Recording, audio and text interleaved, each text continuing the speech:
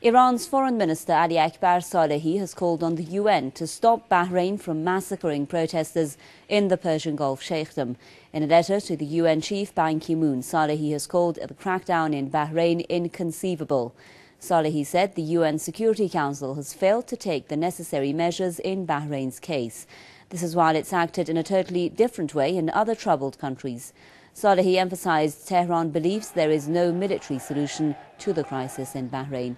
Meanwhile, people in Iran's southwestern city of Ahvaz have staged a rally in solidarity with the Bahraini uprising. The demonstrators condemned the Bahraini regime over its harsh crackdown on the protesters. They also denounced Saudi Arabia's involvement in the crackdown.